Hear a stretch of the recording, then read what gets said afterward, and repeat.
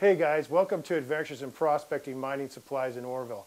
You know, we get a lot of people who come in and say, you know, is this gold? And they show me a piece of some flakes or whatnot. And I look at it, and one of the quickest ways to tell is that material flopping around in the water? In other words, is it suspended in the water? So what we're going to show you today is how gold resists movement. And the quickest way to do that is just to get yourself a little scoop. This is our panning tub we have here at Adventures in Prospecting. And I'm using the Maverick pan. And I'm just going to get this down real quick. I'm using this pan because it's real quick. And I know you guys on YouTube, you like to browse a lot of videos and get through there quick and move on to the next thing. So this pan's really quick.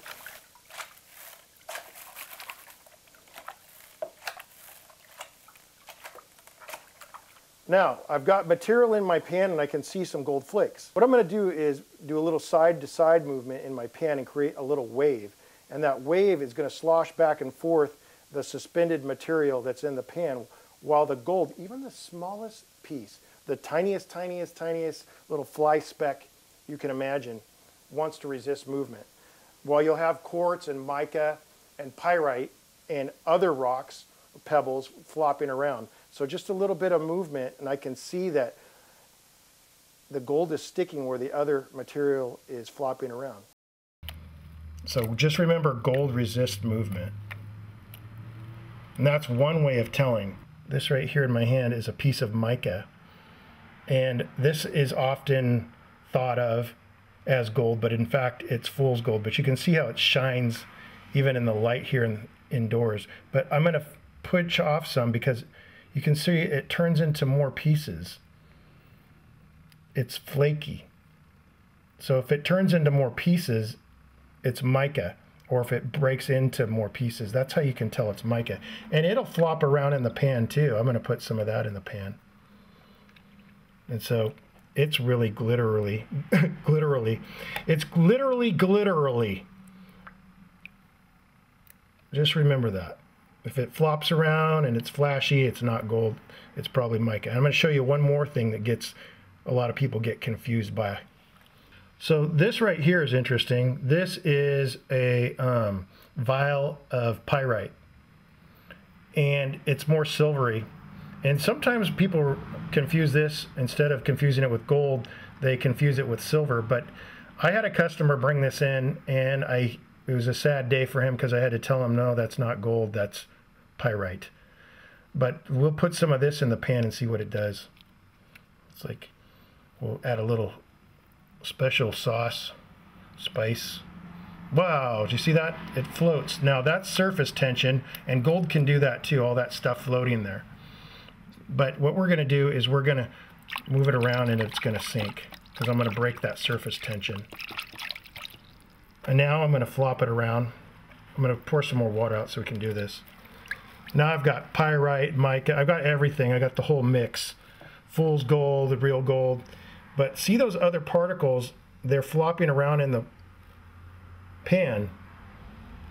Whereas the gold, again, is resisting movement. It doesn't want to move. So just remember, if it's flopping around in the pan, it's not gold. If it breaks into more pieces and turns into a bunch more pieces like mica, then you know you got mica. And if it breaks into more chunks, I didn't show you that, but I did show you some flakes of pyrite and put it in there when it floated on the surface, but it does look like gold. What we have here is quartz and pyrite. And this is often confused as gold. This is a famous fool's gold. A lot of people get confused by that. I'm going to show you how you can tell. Gold will never react like this.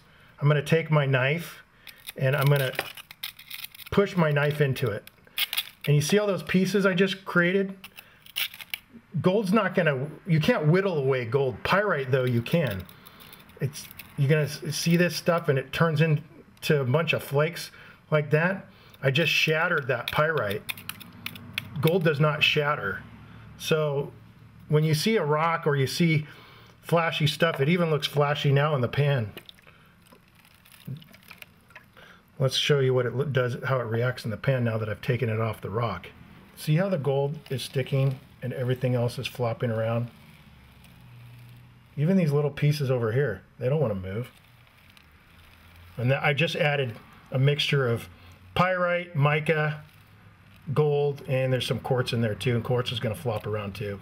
But the main thing I wanted to show you guys today is gold resists movement, pyrite breaks up, and mica turns into more pieces.